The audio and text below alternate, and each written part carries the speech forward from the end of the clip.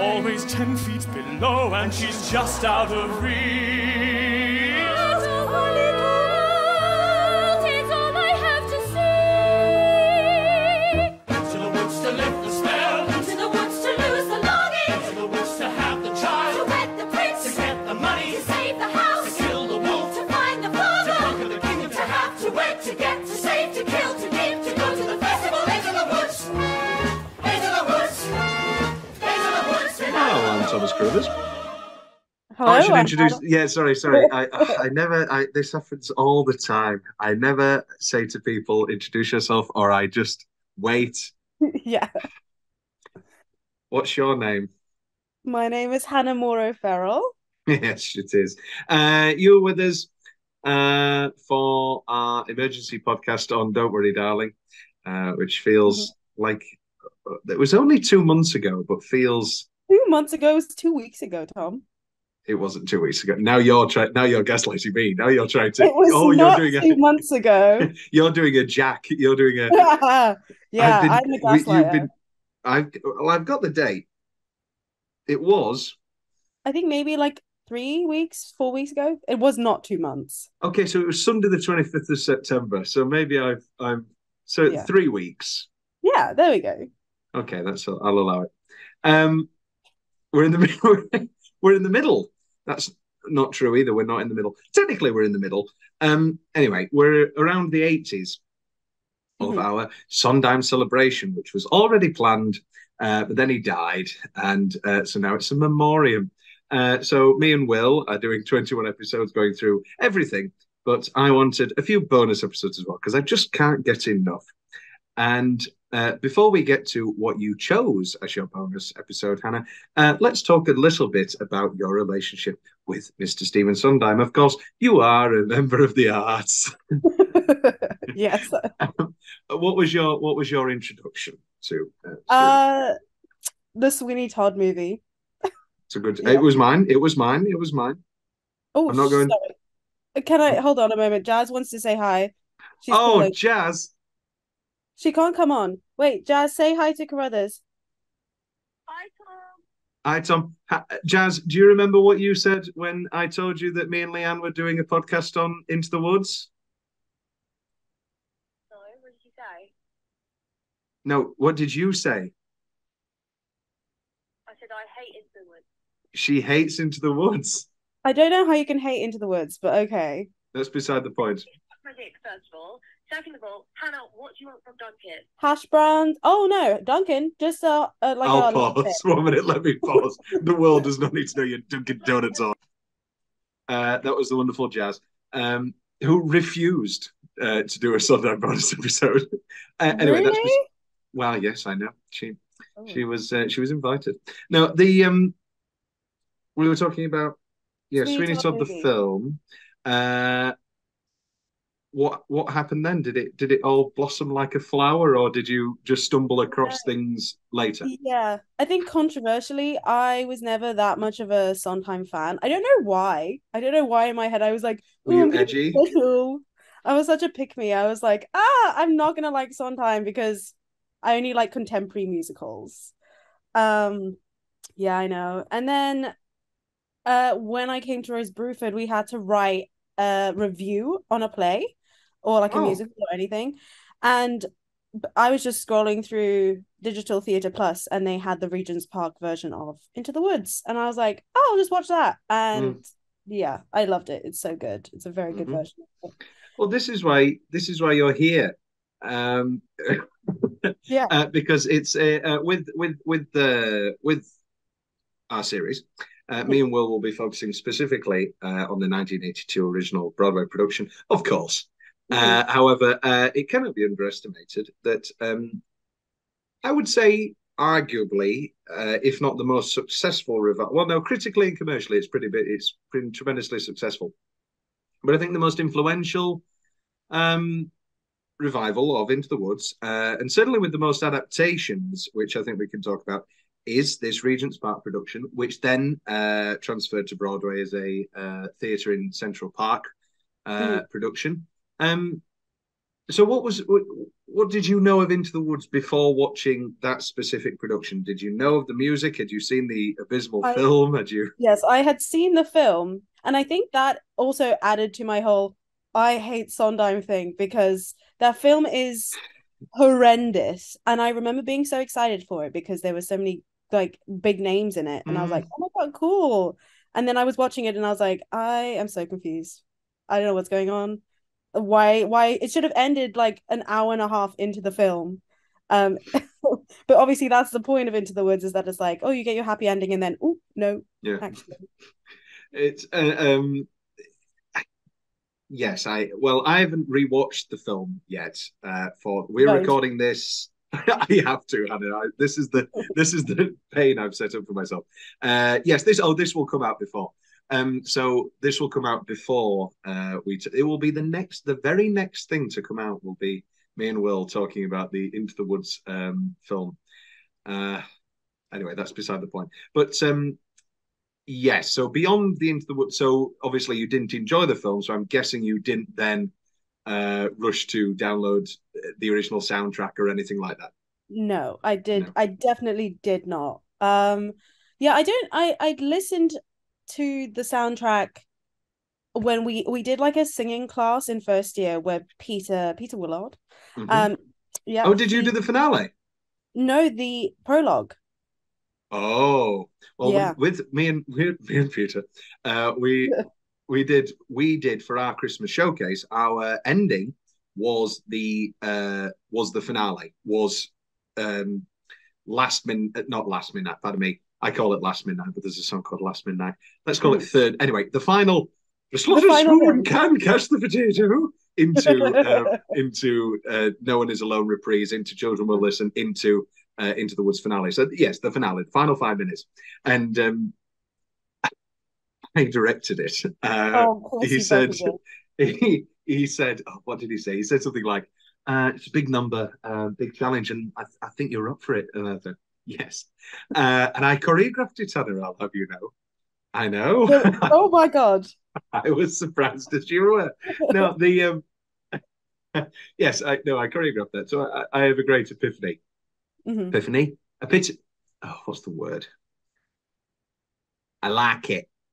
I You like. like it. Let's not Affinity. Have a great affinity. affinity. That's it. Yes. But before that, of course, I loved Into the Woods. I love everything. Did you do Sondheim Week with Chris? Yes, we did. Oh, what was your Sondheim? So me and Hannah are in the same course, 3 years apart. Anyway, and we did a wonderful. I think I might have talked to. I probably mentioned it on the Sweeney Todd episode because of my critically acclaimed performance of Epiphany that everybody loved. That's beside the point. But each week you go through musical theatre, and part of the training and the great aspect of the wonderful Christopher Dickens' teaching Oh, is that you have to bring in a song. And what better way to illuminate that period of that week than to choose a song? And there is, of course, Sondheim Week, which I ended up curating a little bit because people kept coming to me, and I was like, "Oh, you can sing this," but I don't know why I did that because all you it gave away led all the good to ones. no, all it ended up was this is I was obviously didn't hear any of you guys sing, but all it ended up was me having to listen to people just But not budget. Yes, you can say it.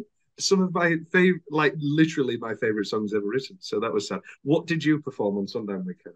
um, funnily enough, I sang Last Midnight. So it feels like this musical has just like been with me through my entire drama school career. Like it's Mm, just every year it's just like another thing. And I remember singing that song and like doing the little witches cackle at the end and everybody mm, applauding and I was like, "Oh my God, the power." And then right. Leanne sang my favorite song from the show, which is Maybe they're magic. oh, shut up. No, stay with me. Stay with Oh, me. And I cried. I cried. I didn't I know. was Did I sobbing. know that she sang this? Oh, I must have done because I would have. There must have been no recording because I would have begged. I love Leah, and I would have begged to hear that. Well, this is my theory. There are certain songs that can't be done badly, Yeah. and obviously with multiple weeks now of Into the Woods, I've yet to go. I've yet to have fatigue, and I think that says a lot. Mm-hmm. Is that I thought heading into this, ooh, am I going to get a little bit fatigued doing multiple Into the Woods? Because we did multiple companies and we did multiple Todds, and I'll never fatigue. But Into the Woods, I was like, oh, is it going to get a little bit clawing? And it never did, and it never has. And the specific, probably my favorite, not my favorite lyric, not my favorite sung moment, shall we say, but probably my favorite performance. I don't know how to say. I very much enjoy in Stay With Me. Who out there could love you more than I? And I don't think anybody can sing that badly. Because No. it's not necessarily a hard note to hit, but if you even put a little bit of emotion into that, Oh, it's her goosebump voice material. did like a little like emotional crackle, and I was like, oh. And then I like broke down in tears. It's just such a beautiful song, and like every time I listen to it, I'm like, oh my God, I'm just gonna cry. I'm Mm. just gonna cry. Um, and obviously Bernadette Peters does it so well. So yeah, I listened to the Bettina Miller version because obviously there's a Very current good. Broadway revival, and I love Bettina Miller, but I Mm. don't think I enjoy her as Her the as the witch. witch. I think It she brings a very different flavor to the role than Bernadette, and I don't think that's a bad thing. I just don't think I enjoy it as much. it's a very, very musically competent, very well sung recording Hmm. of the role. But yeah, I'd say it's none of the versions have stuck out for me really. None of the because obviously when we make the Sondheim song canon, which I'm sure you follow on Spotify, the ultimate Sondheim song canon, we take through. It started off as we take through our top four or our top five, but that quickly devolved into let's just have eight from Yeah. Sweeney. And for that, I choose my favorite versions of each song. And I try to distribute across different albums because if in reality, with Todd's, it would probably all be the 2012 Imelda Staunton recording, or with Company, probably would be that original Broadway cast album recording. So I try to distribute. I try to be fair, and I don't know any. Yeah, if any of those Patina Miller recordings will make it on there, but well, Hmm. I don't know what six songs will make it through to the final canon. Of course, I have not actually recorded that episode. Yes, very Oh, exciting. only I, 6 songs? That does not seem like enough. it sometimes stretches to seven. I think the most is I think Todd maybe has eight, and I think Company has. Anyway, I'll send you the playlist after it. You can get angry and get happy on all manner of things. We're talking today. Mhm. Specifically, I wanted you to talk about the Regents Park production. We can keep branching. Do you get it? Yeah. You can keep branching into other areas of the woods. But for now, let's be more specific and talk about this 2010 production that was, yes, filmed for digital theatre. Um, Big changes. Now, I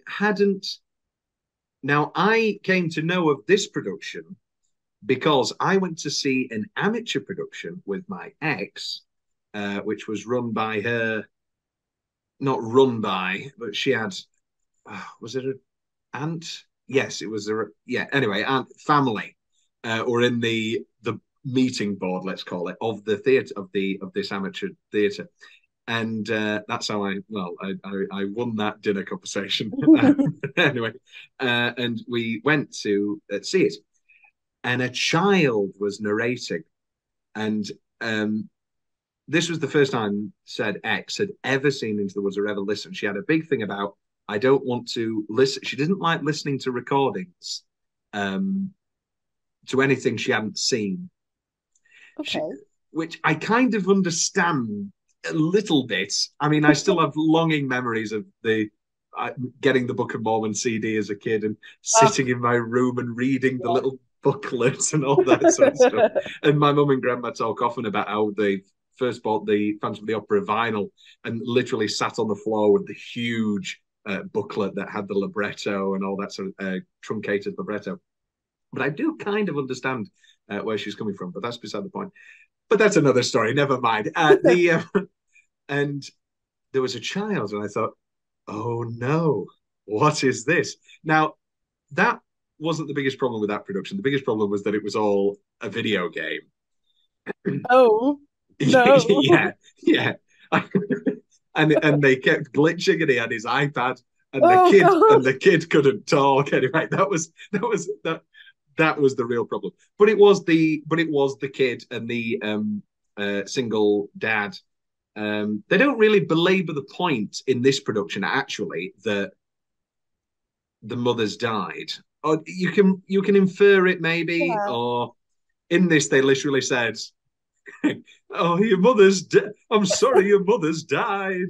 Oh Jesus! Oh, come on, step into the light now. Let's talk about this. Do you think it works? I loved it. I think when I watched it, I was like, this. First of all, I was like, this child is questionable at the start. Yes, he is so bad, and then he gets good. Yes, and then he like turns it around, and I was like, wait, I'm kind of on board for this, and I like the idea that like he's telling these stories to himself. I just think it's sweet. I think it starts off. I think the first act, it's a flawless device, and it's a really good change. Well, no, it's not a really good change. I still prefer the narrator as written. I think it works. The problem is when it comes to the second act, and suddenly you've got the narrator becomes more involved, and bit by bit, slowly, some of the narrators' lines, they can't change the book, so they have to keep things, and suddenly I've got them all noted down on it more specifically. But I do think overall it works. It is just kind of painting with a broad stroke what is kind of already there in everything. Having the baker's wife's ghost come to the baker and sing, those beautiful words.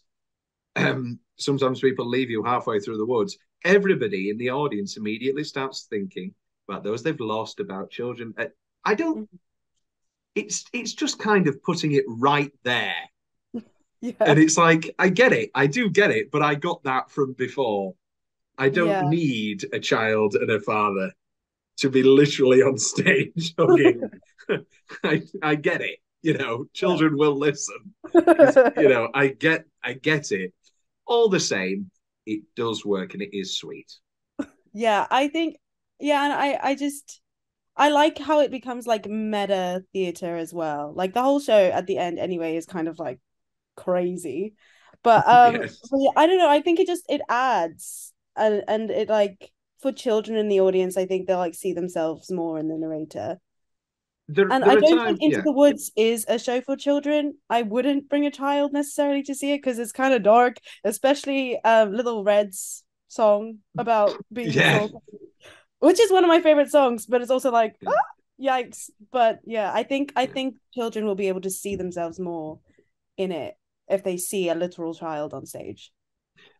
That's for me when the child works best is when he's listening to Giants in the Sky and he's just got this feverish excitement and he's so happy and it's like, oh, it's so exciting. Or when he's sat to the side during maybe their magic and it's like listening to the parents arguing in the other room. That all works. Obviously, it's right there. It's on the nose. It's on the nose, but like some things in theatre have to be, and I think that's true. I think it works still. I like this production. Yes, I do. Yes, for the most part, like it. I wouldn't choose to. It has a lot of things that annoy me normally. In general, like what? I hate people talking instead of singing. I think I do. I've come to this realization is that there's so many. I don't know. Jenna Russell is a great example of good talking, acting, singing. She's no Imelda, but she's got that quality and it works. In this production, there are a lot of people who don't have that temperament or quality. And even Jenna Russell does annoy me to a little bit. It just, everybody, and maybe it's the English accent, and it's like watching Wicked in English or Hamilton in English. Yeah. It doesn't make any sense. I mean, this makes more sense. I mean, it makes as much sense as Wicked because, you know, it's a mythical world, so who cares? Yeah. But I don't know. Everybody sounds exactly the same of, you know, when you find it, but you've got to try and get out of the woods. And they all slightly talk and they all slightly sing.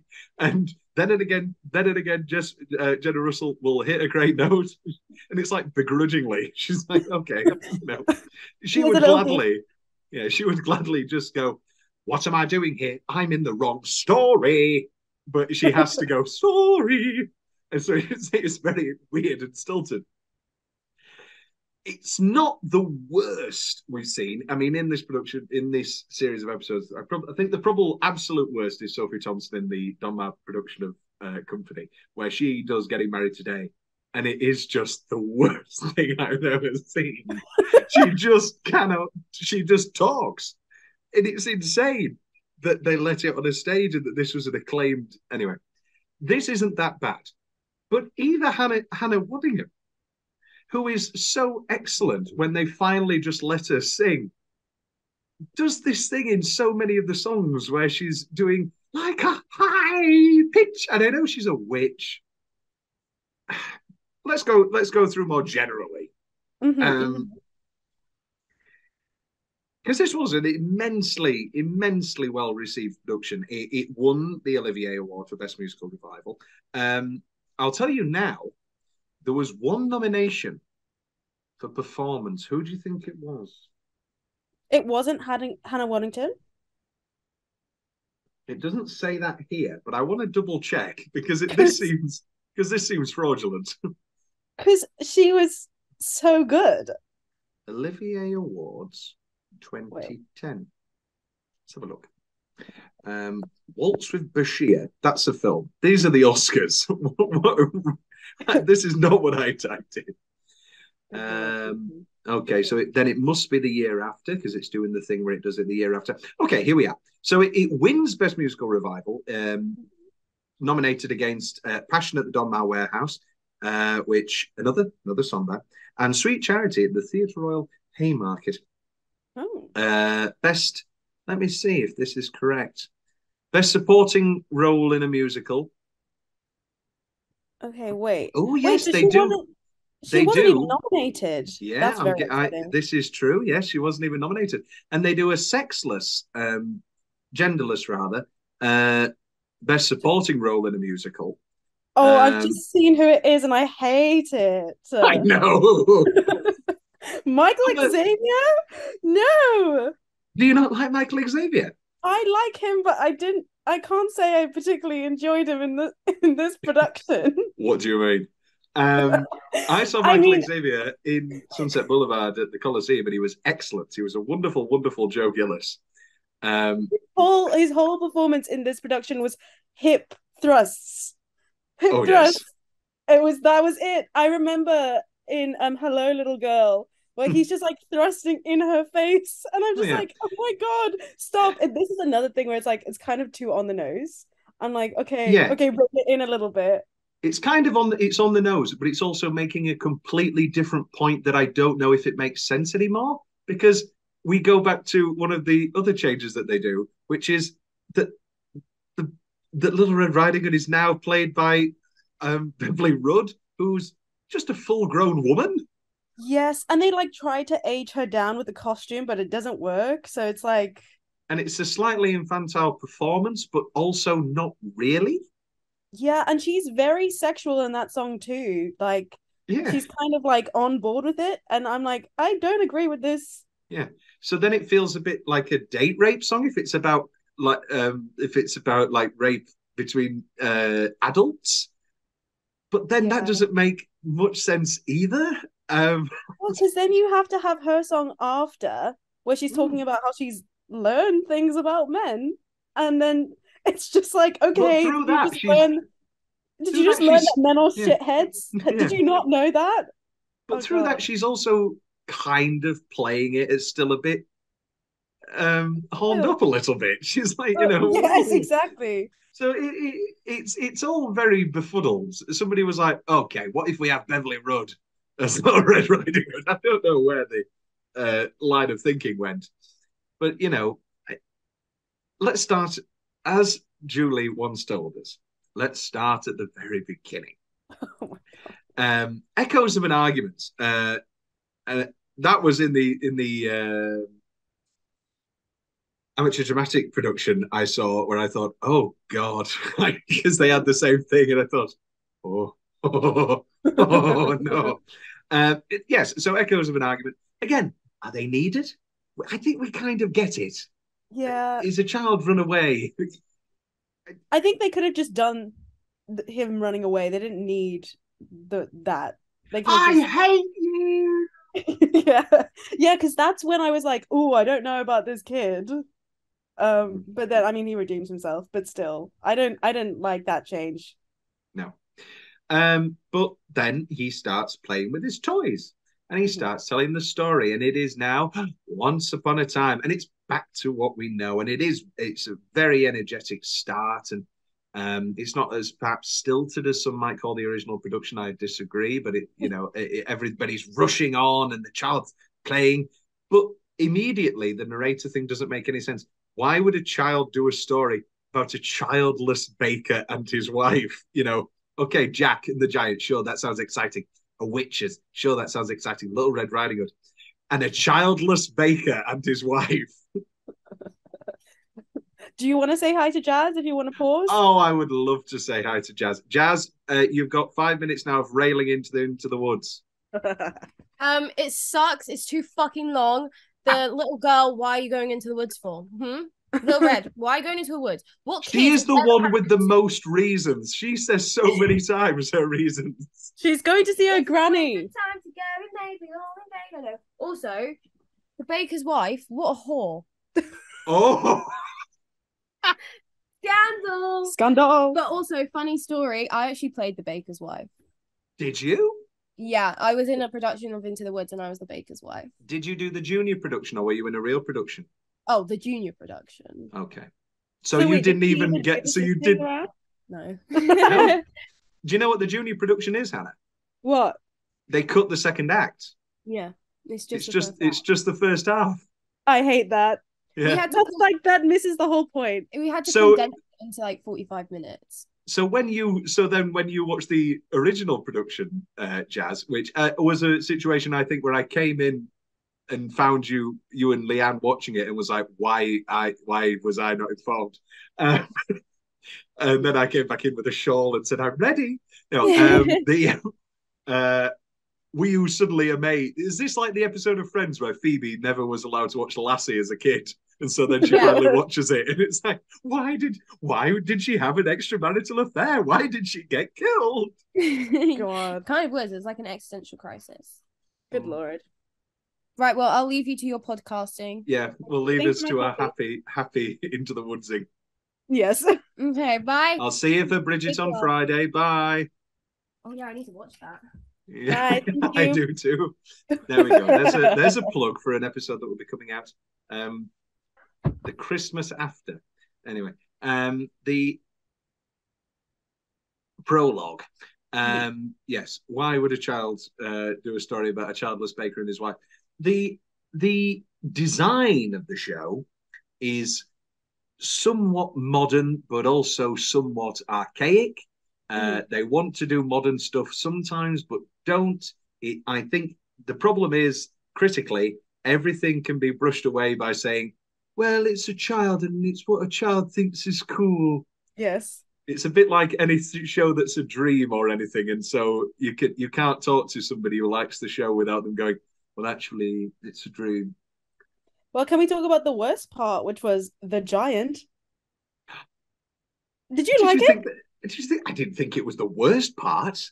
I was like, I immediately taken out of the story. Immediately taken out. Like, what was that? Could they not have done more?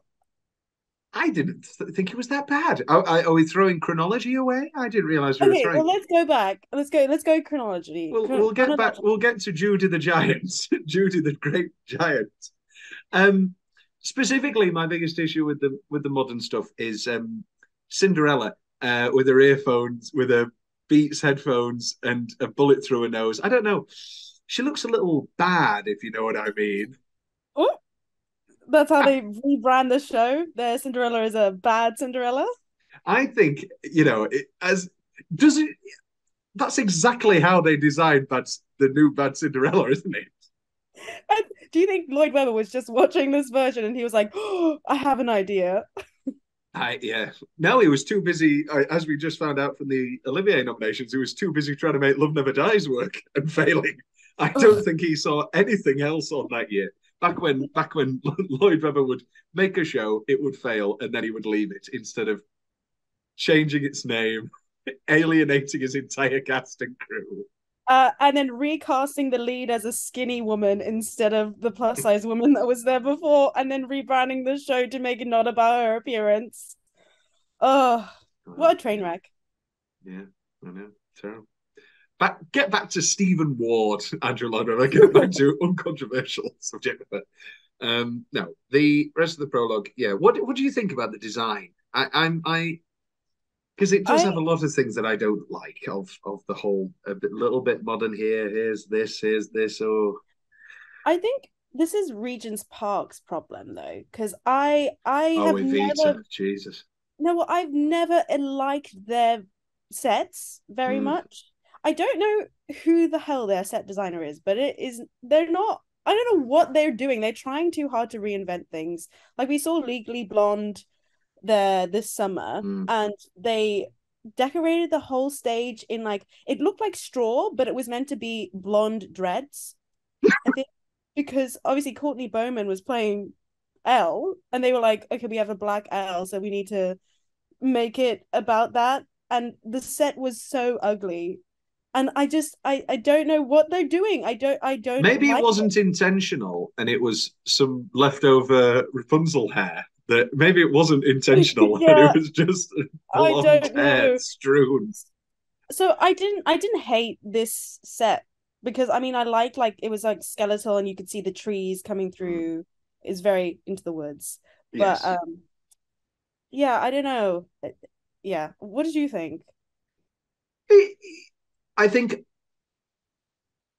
it was an intentional staging outside, whereas I think a lot of times with Regent's Park, they try to make outside feel natural instead of choosing more shows set outside or predominantly outside or why, like, maybe they don't want to be labeled as the Sondheim people, but why not do a Little Night Music whose second act is mostly also in the woods? Yeah. That would be so good. Why not, like, look at the stuff that, 101 Dalmatians. Okay. They're doing Le Cage aux Folles, a show set entirely inside a French nightclub. I want to watch it. I hope I can see it. I love Le Cage aux Folles. But that's no, what's the point? Whereas it is a great setting, but this is undeniably the best use of that setting thus far. When we come back, we will talk about the rest of our characters, specifically Jack. And we're back. Okay, let's talk about Yorkshire Jack and his mother.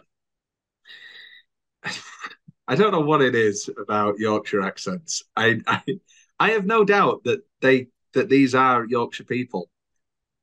It just annoys me every time.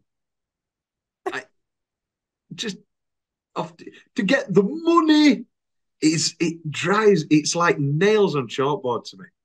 I did not like this Jack. I think they, again, this is the same problem I had with Little Red. Why is he old? Like, I know that I've seen some productions where they've cast like an older teenager, and fine, I get that. But this man was like in his mid-20s. Like, come on now. because they And his tried red to. hair was so obnoxious. Oh my God. Do you hate people with red hair? I like gingers. I'm not against a ginger, but this was like I could see the red hair burning from like this film Yeah. version. It was like it's like a little flame Yeah. across the stage. Maybe that's what the final, I think I see a glimmer. No, it's just Jack over there. The I Jack's a tough character. And Little Red Riding Hood's a tough character. I often say the hardest role in theatre, funnily enough, bring it back up, is Elle in Legally Mhm. Blonde because you have to of course be musically incredibly competent, Yes. but also you've got to be likable but annoying, but theatrically annoying and not actually annoying. And then but you've also got to be romantic and you've got to be sexy, but you've also got to, it is the hardest role there is. Mhm. But I think Little Red and Jack are also similarly difficult, especially Little Red. And I think this production falls on the wrong side, unfortunately for me. I think Danielle Erland in the original production is phenomenal because Mhm. she doesn't play it annoying at all, really. Yeah. She doesn't play it up at all. And there are people who are like, well, she's supposed to be annoying. I'm like, that. Yes, sure. That's an easy way to cop out your performance. But she's not supposed to be actually annoying. No, she's annoying in the sense that she's like a teenage girl, Mm. and like people just find them existing annoying. And I think that you can play a teenage girl and that be annoying in itself. You don't Mm. need to play it up any more than the character is written. And yeah, and this again, why is it a grown woman? I just don't get it. That I just don't get that choice. Why cast a child as the narrator and then have no children play the children in the stories? I'm sure there's an ease. I'm sure somebody is. I'm sure they had the conversation and were like, hmm, no, he wouldn't. He sees Little Red as his fun aunt. That's why. Because when they make the family at the end, that's his dad. And so in his mind, Little Red Riding Hood is probably his fun auntie or some bullshit. Why But not that his fucking sister? I'm sorry. yeah, Anyway, that makes sense. God, back to Um, Jack. well, I don't know what else to say. Get the money. I think his mother's good, but it's all just this twee Yorkshire. Oh, we're all so very Yorkshire. I don't. Right, I'm going to talk about a production. No, I've got a cup of tea. My dad was offering me a beer. The first time that's ever happened of me rejecting alcohol for a cup of tea. No, you were in a production which was very very good called Somewhere in England, and I won't name check anybody, but there was a specific scene, and your director, my teacher, I think we've name checked him before, Stephen, has said before that he loves regional accents. And Hmm. there was a specific scene that ended up with 5 people, and I've always said it was like the United Nations because everybody had a different voice. I know exactly what scene you're There talking was about. Scottish, Yorkshire, Midlands, and that's kind of what this ends up at points of. Sure, the woods are everywhere. Sure, the woods are, you know, But they're all in the same woods, so why do they all sound different? I'm sorry. and the Little Red Riding Hood and her mother, is that Newcastle? Am I hearing that right? Are they supposed to be Newcastle leave? I could not tell you. You are asking the wrong person. Oh yeah, you're South African. Yes, yes, I am. Yes, yes, I am. Yeah, yeah. Who would be an ideal South African in Into the Woods? I don't know. It's the I worst would question not. I've ever asked on this show. I don't know. Maybe the character I want to play, the witch. You Oh know, yeah, that is the best. I can just imagine it now. Oh, I would pay Me to as see the that. witch. You would You pay as to the see witch. yourself as the witch. Yes, I would pay to see myself as the witch. Yeah. I don't know. I did like the Milky White though. I like that puppet a Yes, lot. yes. The puppetry was great. Hmm. So there we go. Jack's redeeming trait is not Jack, it's Milky White. It's his milk. It's his cow.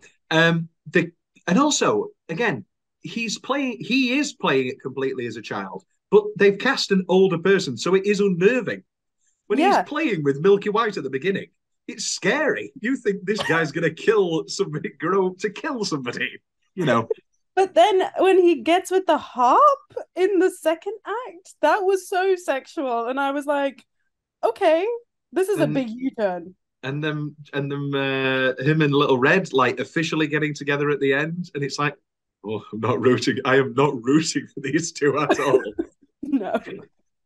I've put here that the choreography is super fragilistic.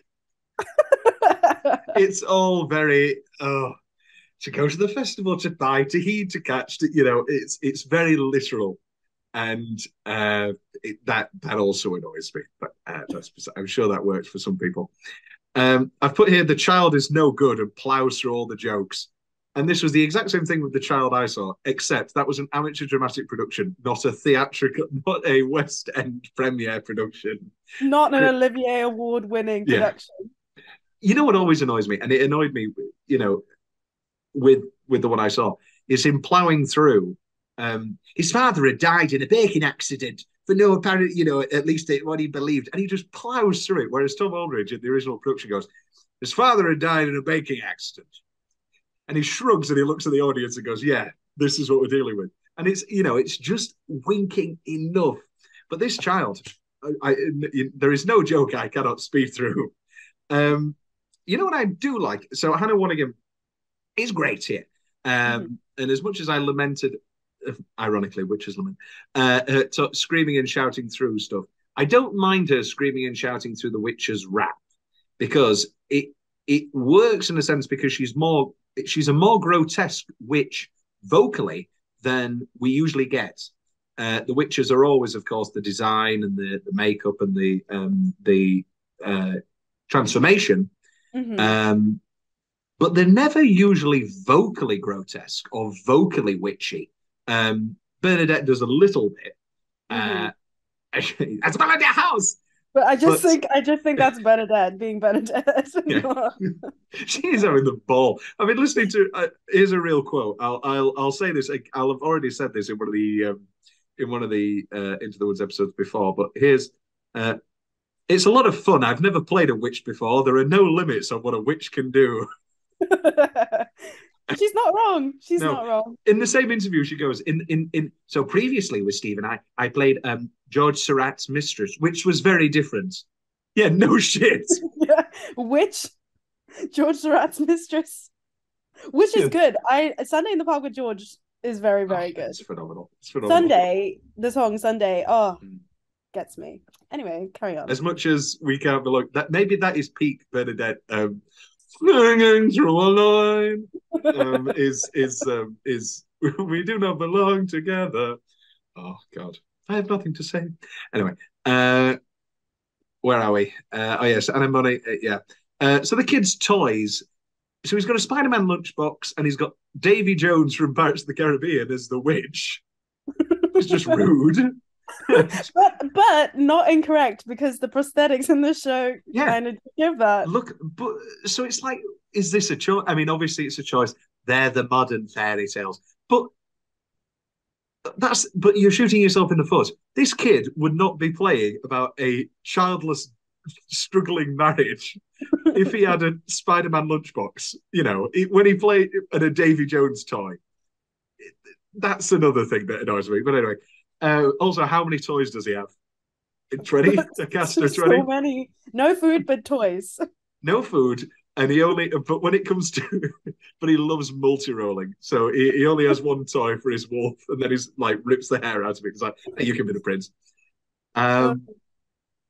Let's talk about, first we're going to meet the mysterious man, who is here as a smoking, like, granddad. Again, he's clearly supposed to be the granddad, maybe, but he's just a smoking older gent who is, I just don't get it. And that is something that they get rid of for the Central Park production, because they recast Chip Zien, who was the original baker, to now be the mysterious man. So it's very touching and nice. But they just have him in almost the exact same costume of the original mysterious man on Broadway. You know, the withering old, running away, let's do it. When you first meet me, but here it's just some old guy. When you first meet me. I remember watching that and being like, like not really having any context for it and being like, what the hell? What is this character? Why is he here? Because they're doing the whole, cigarette and suit thing, and obviously, I mean, obviously on my end, I can't look at that and not think of Rod Serling, Twilight Zone. But they don't have any of the mystery of that or the enigma of, the cigarette when you first meet me or any. He just looks like a granddad. And again, I guess that makes sense because it could technically be his dad giving advice after the wife dying, but it just doesn't make any sense. No. No. Then here we are. Hello, Michael Xavier as a Cockney wolf, doing "Hello, little girl," but it's all Cockney, so he goes, "Hello, little girl, little, Little girl. hello, little girl, nice and plump," and Michael Xavier is an incredible performer, but it is just so unnerving and unsettling, and that's the point. But also not enjoyable in any way, and there's not the fun of the song because you're supposed to. The whole point of the song and the whole point of the metaphor is that, let's just say it as it is, some pedophiles use charm. Yeah. And, some I pedophiles. would not follow him off the path. No. If he keeps thrusting at me like that, I'm going to be like, okay, leave me alone. It's like how the child catcher doesn't actually make sense in Chitty Chitty Bang Bang because as much as he's got sweets, he's also, hello, sweeties. Yeah. He looks like a monster. I love Chitty Chitty Bang Bang, but that's beside the point. But here they're going for like I guess a Jack the Ripper vibe. Maybe it's just the Cockney voice, but he's all sexy and he's got his big leather jacket. It's like, all right, okay, hello, little girl, and it's like, okay, this is the choice you've made. But as we talked about before, it doesn't make any sense. She's a grown woman. Not that grown women can't be attacked, but would they be doing it in a childlike way?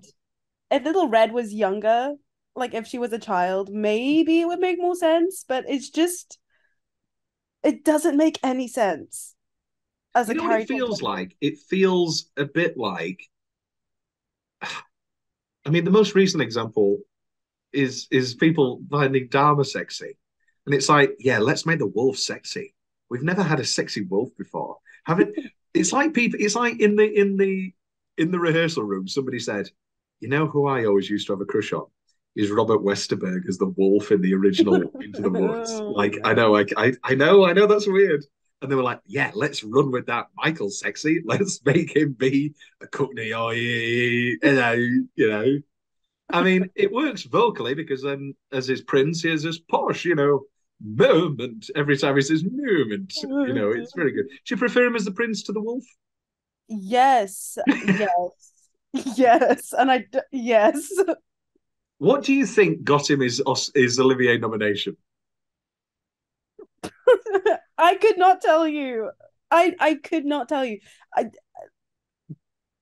I think maybe the hip thrusting. Maybe that's it. The Olivier audience was like, yes. I want to see more of that, please. So this production has Our Little World, which is a song that was added around the 80s. That's a lie, around the 90s.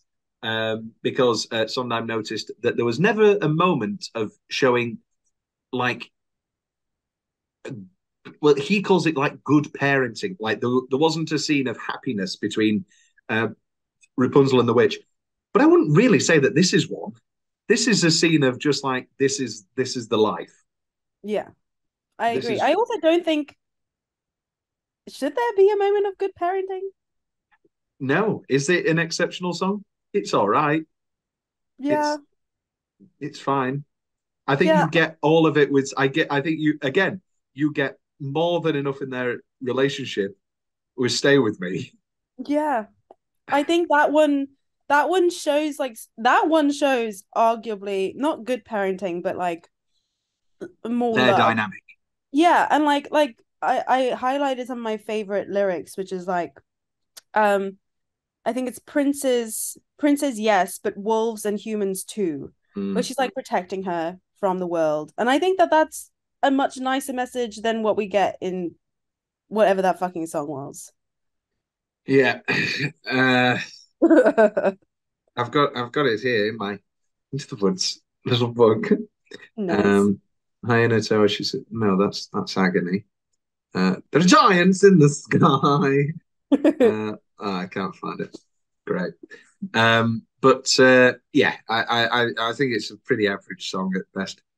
But then again, and then we're back to the wolf, and this eating of Little Red being like sex, and them all moaning and grunting, and her throwing herself up above the sheets, and he's like, "Oh, that doesn't make any sense."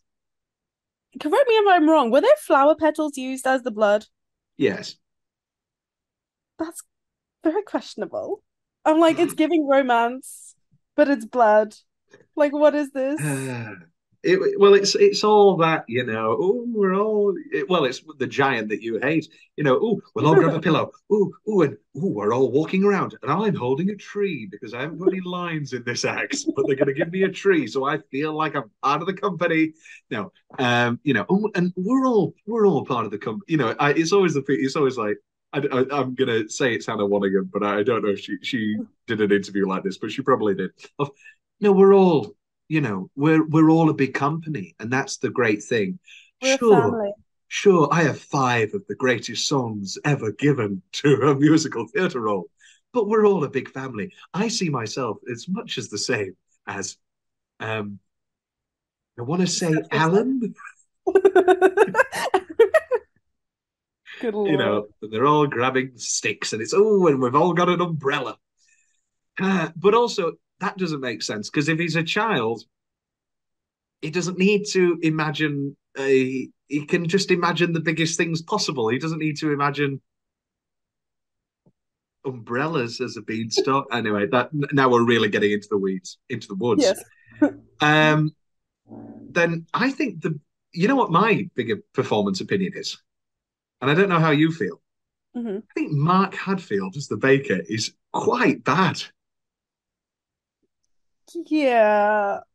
I Yeah. don't think Okay. musically he's very good at all. And then performance wise, there are many times like, oh, she's making all those noises in there. She could be eating or eaten. He doesn't put anything onto that line at all. He should be scared. Honestly, looking back, now that we're discussing this, I'm like, maybe the only thing that I enjoyed about this production was Hannah as the witch. And Jenna Russell. She was fine. Oh, thank God you agree. Because everybody loves Jenna Russell, and I was like, this isn't exceptional. I've seen 10 better Baker's Wives, Yes. and she's doing Yes. the speak singing thing, and I don't know what it. Maybe I hate myself, but I don't like British. I don't like when people do things in British talk. That shouldn't that I haven't heard before. And I mean, this is just me being resistant to change. I want everything to be the original production. Maybe that's why Phantom's my favorite show because they haven't changed it in 40 Yeah. years. But it's like, oh, I'm going to talk now. Well, I keep trying to like marry it in my head, being like, okay, sometimes hard, right? And like they're Hmm. outside and like they don't want to like push themselves too hard. I don't know. But They're I'm like, still mic'd. but I'm also like, I don't like that's not an excuse. Like, don't do Sondheim if you can't do Sondheim to the max, you know? Jenna's been given a sort of one of these, I don't know how to call it, token Sondheim things where she is a Sondheim token, great performer because Yeah. she did the revival of Sunday in the Park where she played Dot and again she did that English. Look at what you are, not at what you do. Look at all the things you've done for me. Opened up my eyes, and she does it all Cockney, and it's like, oh, Boys. just stop. You're French, and I know that Manji Patinkin's American. Anyway, anyway, um, but she's very good as Mary in the Merrily We Roll Along filmed production. I think she's very good there, which is also on digital theatre, which I'd recommend. Hmm. But uh, I think that's probably my favourite of her Sondheim performances. Not Yeah, this. he's just fine. She's She did just the role. fine. You know who's better? Well, we'll get there later. The first midnight is all talked. They truncate it a little bit. Maybe I'm wrong, but the way I heard it, they were speeding through some things and talking over other things. There was a lot of talking over each other. I mean that's kind of what it is anyway, but it seemed shorter to It me. did, yes, and I felt the same way about the prologue actually. And then I looked and it was the set, it was still 13 and a half minutes. So I thought, oh, am I just hearing things or Maybe it's are the they speak singing that's getting to you. maybe it's You're the like what? the speak singing, so they're just like talking through Yeah. it instead. So you're But like, oh, they're slow, yeah, like well, I mean, and it's like in the finale when they have to slow down. mhm. Maybe I just wasn't meant to have children, so that he can really act the line and you can really hear his tears. It's like, no, you can do all of that by still keeping. Maybe I just wasn't meant to have children. Don't say that. Of course, you were meant to have children, but how can I go about being a father with no one to mother my child? Just calm the child. You don't need. But how can I go about being a father with no one? I had to bully Garth. You never met Garth. Yeah. Garth struggles with singing, and so he was cast as the baker for the finale, and he really struggled with the rhythm. And I went with that goddamn rhythm through him for multiple nights because we're not changing it. You're not slowing it down. You're going. Maybe I just wasn't meant to have children. I don't know about being a father. I had to do that for 2 nights. So Mark Alman from Soft Cell, no, Mark Hadfield can do it. Should do it. Yes. What else have we got here? I'm just gonna look. Who was musical director for this production?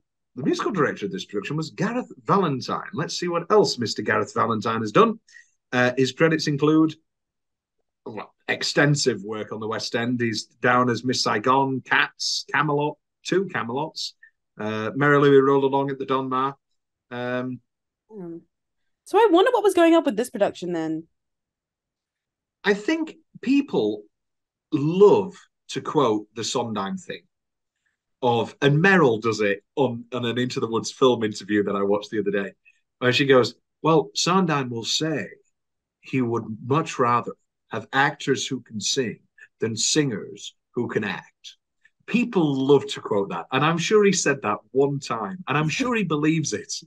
But there is I just don't believe you wouldn't write. Um, you know, people talking about, I mean, Jenna does it a bit in this, in Moments in the Woods, but he wouldn't write. Just one, he wouldn't write these things that are so beautifully musical if he just wanted you to go, you know, doesn't matter if you had one, Yeah, I if just life were think made of moments, even there now and then a are bad one. there are actors who can sing incredibly well. Why not cast them? Yeah, yeah. And Yeah.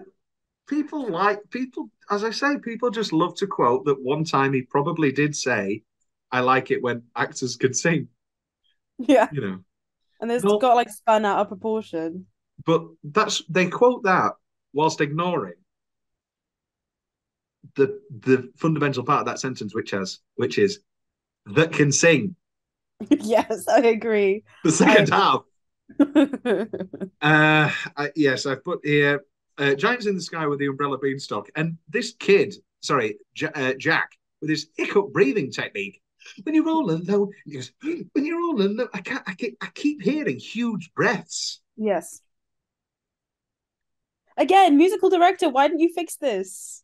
Because I think they felt it was real. They were like, ooh, it's all real. Ooh, look at all these leaves. Yeah, he's climbing. He needs to take a breath. Yeah. It's like, Jesus Christ. No, rein it in, man. That is definitely what they said. That is definitely what they said about him climbing. I just know it. And I've put here again, the baker is musically shoddy, specifically in It Takes Two, which is probably my favorite song in the entire show. So good. It's so And good. yet this left me feeling nothing really. I thought it was a pretty lackluster. Controversial opinion. I think the movie version's better. And that's saying a lot. I think the movie version has some good bits. Yes. I don't like James. I don't I like don't James. like I James. think that was a kind of horrendous casting decision. I would have preferred him as the wolf, I think. I think Johnny No, Depp as the no, wolf. no. I stand by that. I stand by that opinion. I think he would have been funny as the wolf. We He, want the wolf to be funny?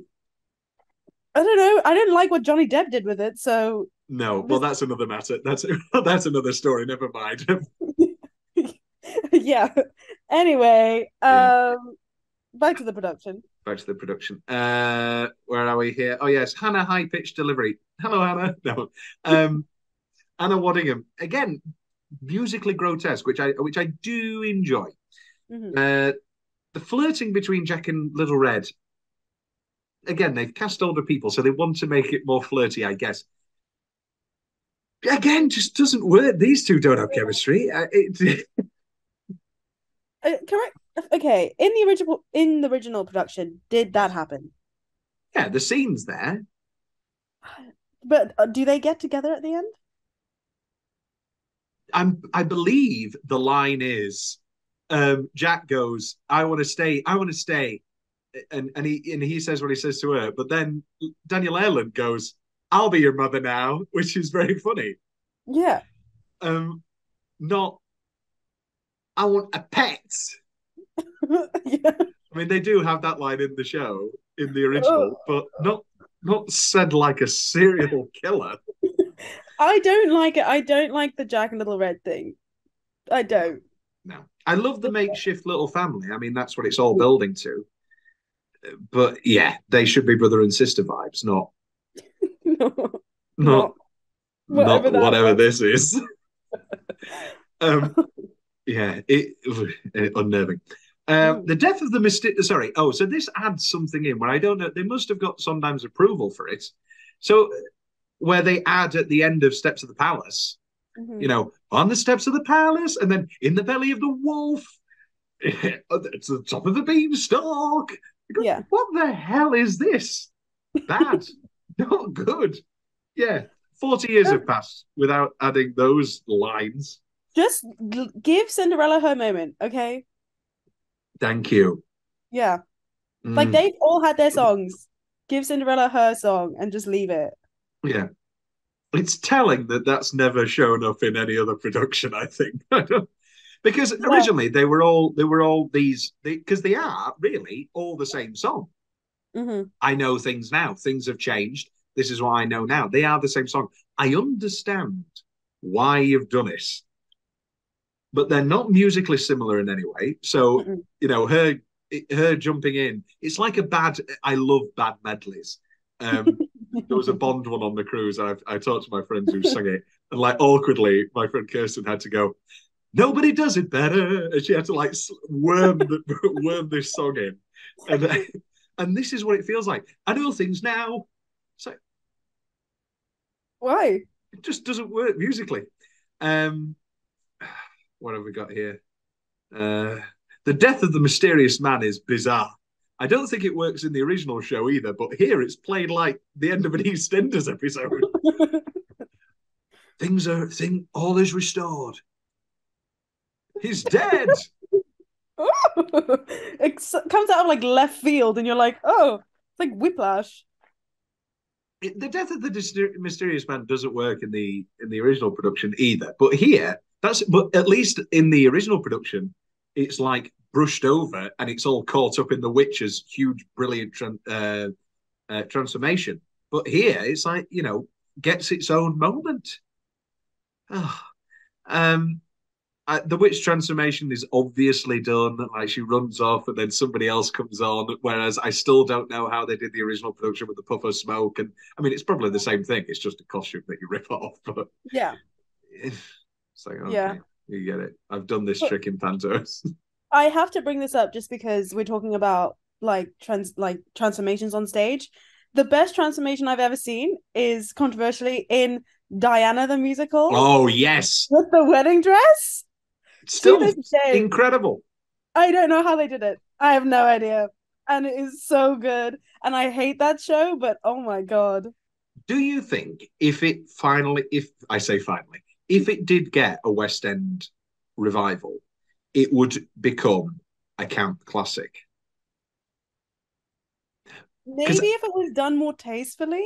No, I want it to be done less tastefully. I want it to be done like Rocky Horror. If it was an hour and a half, Yes. I think if it was but then no, but it doesn't make any. No, we can't do this because it's about a real person. This is the problem. Yeah, It couldn't be funny. she's so like precious to our culture that I don't think we could. It'd be like I described when I showed my ex Evita for the first time and she was like, "Who's Evita?" And I was like, "She was like Diana."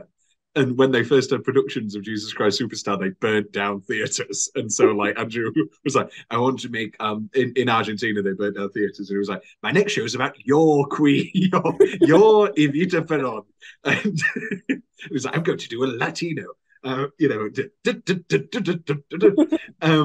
can imagine that would be the reaction if they brought Diana.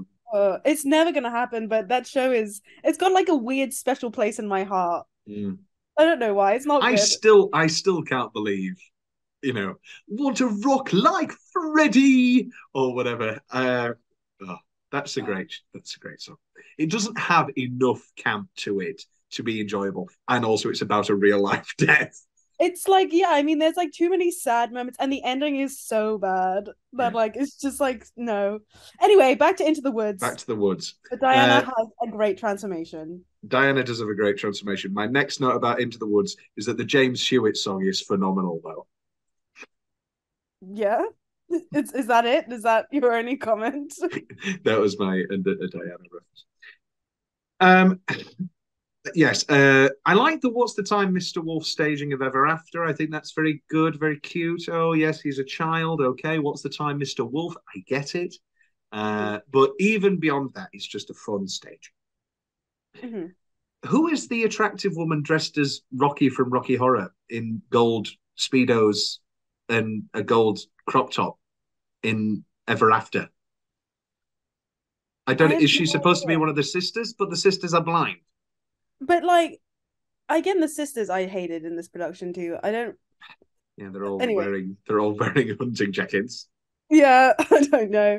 I don't know. Again, I think that's like the issue with not placing it within a time period, or like they're just like, oh, The 1980s. What would be fun if somebody was wearing gold on stage?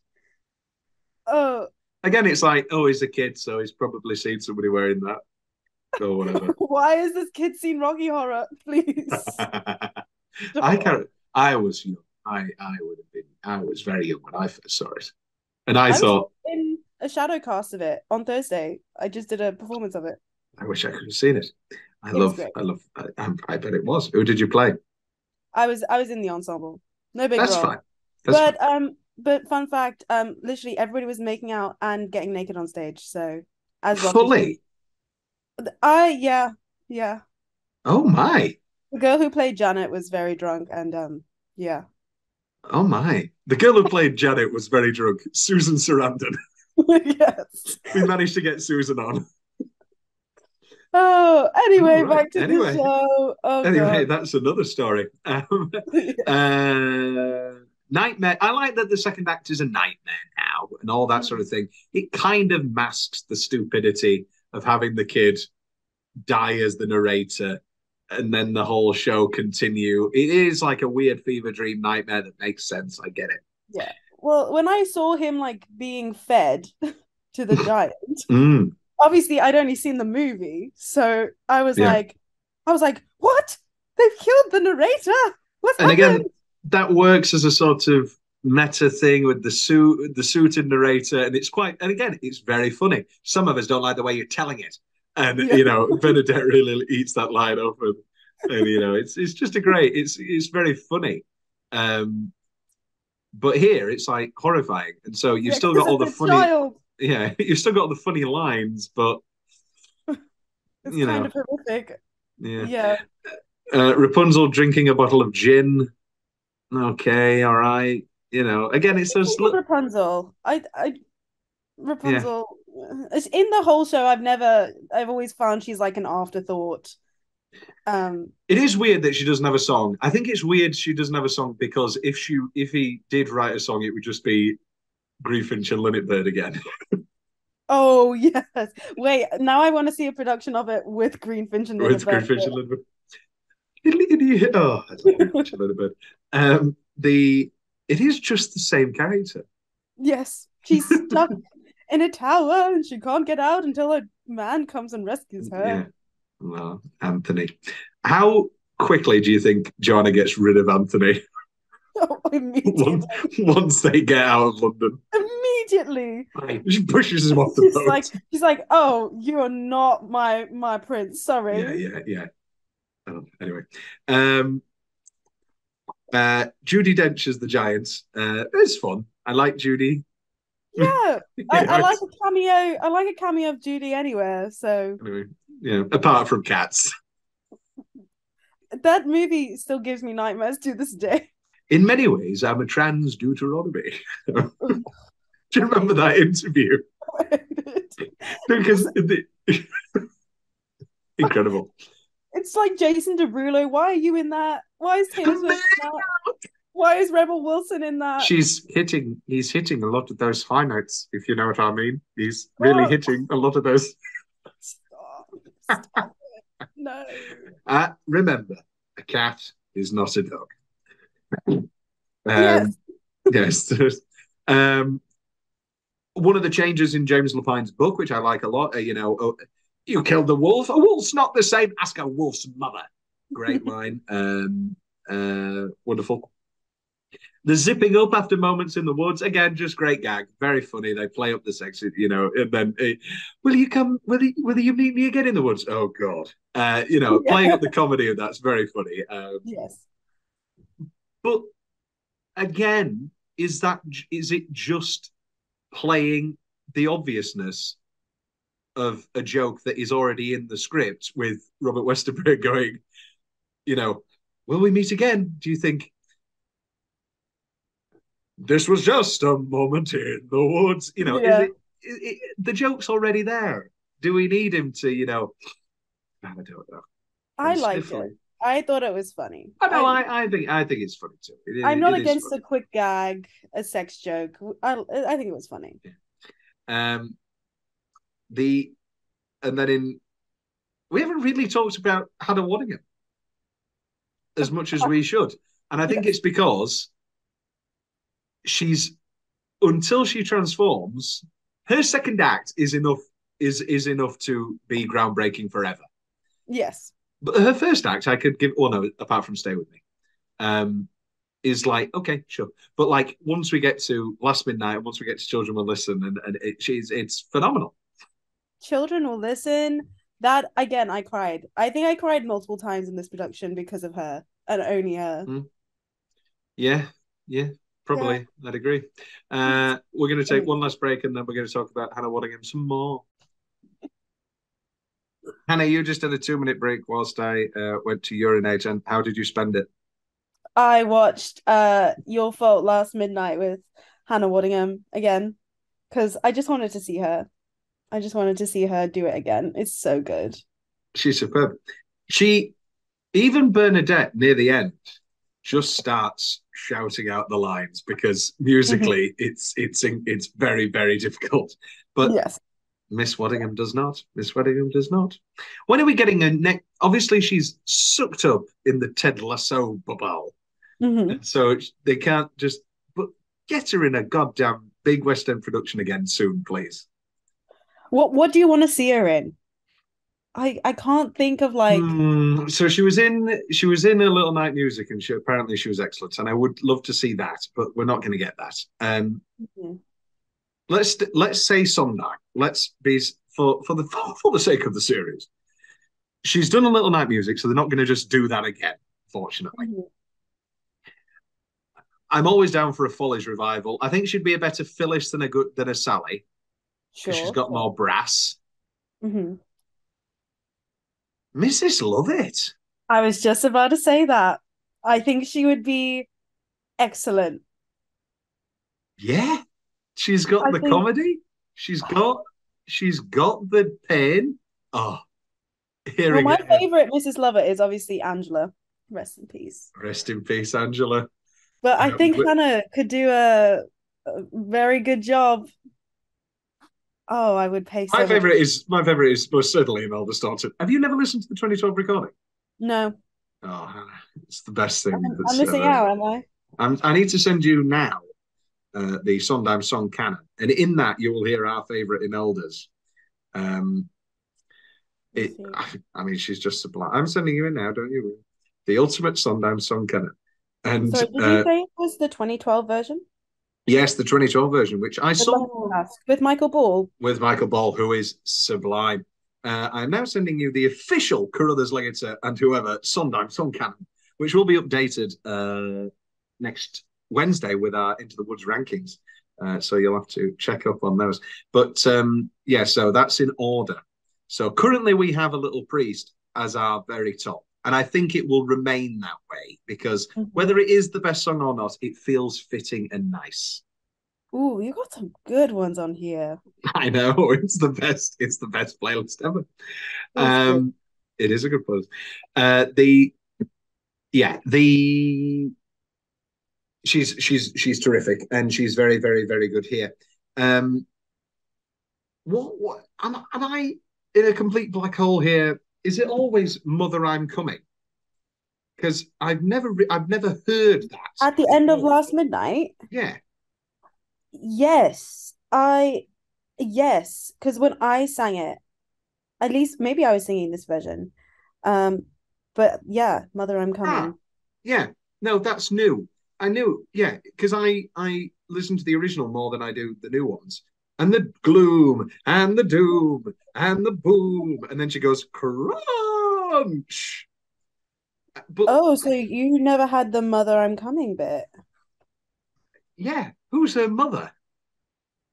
Well, I think she's talking about so the beans, right? Yeah. Those are those are from her garden. Mm. And I don't know if they talk about it being like a family thing, and she's like part of the reason she curses the baker is because was like he stole like a family heirloom. So she's talking about like losing her beans. And Yeah. obviously the whole show is about losing the beans. Everybody's losing the beans all the time. And the whole show is about family. Do we need another literal family thing? Do we need her to scream, Mother, I'm coming? Oh, I've got it. I've got it. Genius Lyrics is here with me. Go. The witch is re-invoking the curse her mother bestowed upon her the first time she lost the beans. So Oh, obviously, yes, when she goes, give me the hunch, give me the claws. yeah, so because like she's ugly in like the first bit because she lost the beans. Mm. Yeah. All right. Wait a Uh, minute, though. I choked down the beanstalk, right? That's clear, but without any beanstalk there. What's clear? Uh, your fault. The Yeah, no, she's terrific. I've got here, yes, wonderful when she's primming her head at the start of your yes, fault. and your fault. They're all like assaulting Jack, and she's like Mm, mm, in the I background. look wonderful, and I I. hate that wig though. I hate that wig. I don't like it. It's not a very flattering. It's not a very flattering costume. It's not a very flattering like the whole point of the witch's transformation. I mean, Bernadette again really milks it when she becomes this fabulous, and she's got this pink number on, and she's just like, look at me, and they've put her in this big coat. Yeah, it's like green velvet. Like, I don't hate the dress. I just think the hair is wrong and the makeup is wrong. Like, when I was watching this and she does the boom, her like the Yeah. way her face like contorts, it's like a little Mm, black hole like in the middle of her face. I was like, I mm. don't like it. But Hannah is great. Hannah is great. Yeah. I don't, however, like in this production because it's more realistic and Hannah's performance is more realistic and more furious. I don't like the jaunty beam music that they keep. Have another beam, diddly. Have another beam, diddly. And that kind of works a bit of that because she's playing it more campy, I guess. And hey, you want a beam, but not. Mother, please let me give me Yeah. everything. You want a bean? You want another Yeah. bean, diddly. you know, I yeah. suppose they can't change that if it's in the music though, right? No, they can't. But I mean, maybe how they could did have they changed the change? Sondheim Yeah, because they got his Steve. permission, like presumably to change other things. But So they have cut over time the terrible computer synth drum that on the original production was underneath the Witcher's rap of boom, boom, boom, boom, boom, boom. Okay, all right. Steve found a computer, 1989. Boys with their toys, you know. Oh, good lord. That's actually it. Well, no, I've put here then Baker and narrator reveal. So the reveal, you know, and he comes through and now he's his dad, and it makes sense. Mm-hmm. Do you need? I know I'm going back on what I've already said, but do you need the kid to say, "I, I, I miss her," and then the dad to say, "I miss her too. I miss her too." Do you need that line? Do you need it? Do you just put it in? Because it's not like you've been subtle throughout. I don't know why. I know that we were talking about this being a more realistic production, but like it's camp. It's Sondheim. It's like I don't think you need to add all this extra storyline. It's already confusing enough. I didn't like it. I mean, yeah, I didn't like I it. thought you did like it. I no. I like the idea of the kid like telling the Oh, story, right. But you don't but I actually don't. like the reason it's a kid. Yeah, Okay. All I right. kind of wish Okay. they just done it that he was a kid and then just left it at that. Mm. Like I didn't need this extra backstory for the narrator. Why do we have to make the narrator not just be a narrator? I saw a production that was on YouTube that somebody had uploaded from an opera house in America. And the set was this wonderful, stately mansion like thing. And it opened up with a janitor walking on sweeping. And I thought, oh, please don't be the narrator. Please don't be the narrator. And he was sweeping. And then he found a book. And he opened the Oh, book. And he went, Once Upon a Time. I oh thought, God. what the hell is that? Why does the narrator have to be a janitor sweeping a stately mansion? Why can he not just be a narrator? I just know what happened in the director's head, like during table work. He was like, there needs to be a reason for why this narrator is narrating. So they like, oh, okay, let's build this entire backstory for this character. But in like the narrator is just the narrator. He's just Yeah. telling the story. You don't need to have a Or story. he's James Corden. I hate that movie so much. uh, um, this production was tremendously successful and was transferred to the Central Park Theatre. And here are my hot takes. Amy Adams is better. Amy Adams is wonderful as the baker's wife. And I Donna would Mer- hate to see that. yeah, I know. She's great and she can sing. She's wonderful. I love Amy Adams. Yes. um, and also Donna Murphy was the witch, which I found very interesting because this is 2012. And correct me if I'm wrong, Tangled is 2013 or 2011? I want to say 2011. 2010. So she has already played Mother Gothel, and she's now going to just basically play her again. Yeah. And you know what? I don't have a problem with that. Neither did I. She was excellent. Yeah. Chip Zien was great and touching as the mysterious man. And Dennis O'Hare is cast as the baker. Kind of miscast. Not really vocally. Again, he can do assassins, and he sort of talks through the Ballad of Gateau. You know, I am going to the Lordy. I hate that casting decision. Yeah, it's so weird, and especially with Amy Adams. Why are they casting these old? I mean, I'm not saying I don't know how old he is. How old is he? He's not young. He's a wrinkled old man. He's 60, and Amy Adams. So he would have been like 50 back then, right? And Amy Adams is 48. So it's not too. But she looks young. She looks younger, and he looks older. Yeah. I want to know how old Mark Hadfield is. 1959. It was Rada, darling. It was Rada. And Jenna Russell is younger again. 67, yeah. Just cast. I don't know what it is about casting them so drastically differently in ages. I don't know why it's taken us 30 years for us to cast a real life married couple, like with Stephanie J. Block and what's his name, Stephen Aurelius. Why Is didn't they it? just? Yeah, but they're wonderful together and they're great together and on stage, and they're in I the thought it new. was. Oh wait, that's in the new cast, isn't it? Yeah, this isn't. It's Brian Darcy James and Sarah And Sarah Bareilles. Bareilles. Fantastic. Fantastic casting. Sarah Bareilles, immaculate and everything. Yeah, I thought she was good. I thought she was good. But yeah, no, I overall to the pardon me, the Central Park production is exactly what you'd expect. It's and Jessie Mueller was Cinderella, and Glenn Close was the voice of the Giants. Oh my God. Jessie Mueller went to Syracuse, which is where I am now. Ah, Yeah, as our claim to fame, Jessie Mueller. yeah. Oh God. I would have I love the fact that she played Cinderella. Mm. That's a fun casting choice. Yeah, I like her. I like her. Mhm. I like Glenn Close as the Giant. I love Glenn Close as the Giant.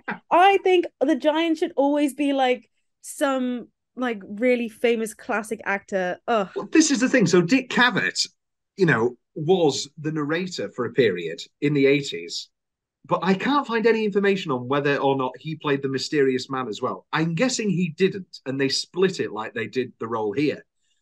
Then why not make it like Rocky Horror and every 2 weeks bring a new narrator in? I know it's gimmicky. I know I it's love gimmicky, it. but I do love it. But you can only do that really in a production like the original, where they go for the camp, where they go for making it a broad comedy. I forget how broad they play that original production until I'm watching it again and I go, oh no, they are playing it like a full blown comedy, and this is excellent.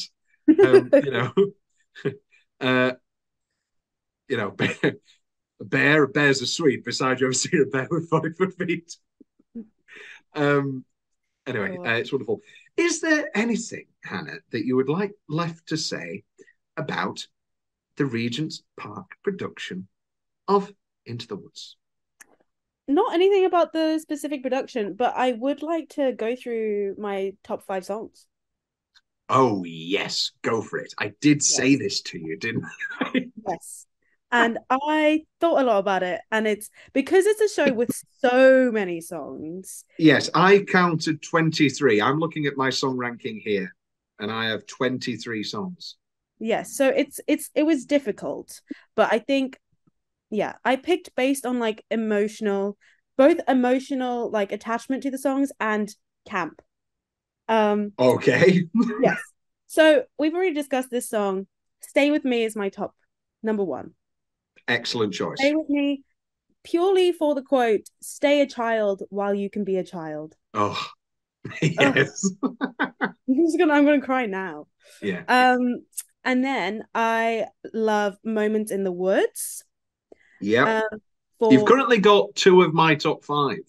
Yes, see, so they're too good, and that one for the lyric, is it always or is it never and and not more importantly, but let the moment go, don't forget it for a moment though. Just remembering you've had an and when you're back to or makes the or mean more than it did before. How can you write that? How can you write that and never write, so good. And then okay, so you've got 2 of my 5. Yeah, then I've got Maybe They're Magic. Okay, all right. Purely for the lyric that is, if the end is right, it justifies the beans. Yes. He was very happy when he wrote that, I have no doubt. Yes. I love it. Then I've got I Know Things Now. Okay, all right, yeah. Not from this production, because I hate the way they do it in this production. but in general. Just in general, as a song that's been written, I think it's so beautiful. And like, if you don't know the context, you're kind of like, what the hell is going on? And then you know the context and you're like, wow. Wow. I don't have a quote from that one. I just wrote, shit, man, the whole thing. Yeah, that's pretty good. Yes. Yes. Yeah. And then my last song, I have Agony. Um, because I've never seen it done badly. Yes. Yes, I think it's a song. It's like Stay With Me. It's difficult to get wrong if you cast the right people. Yeah. And I've seen it done multiple times. And I think the gayer it's played, the better. Yeah. And I've just written camp. Yes. So yes, You know, we've got a lot many different reasons for why these songs are my favorite songs. But yes. no, that's a good top five. I'll give you that. That's a very good top five. Yeah, and you've hit three of my top five. I have at four It Takes Two, and I have at number one Finale. Because okay. I'm basic, I guess.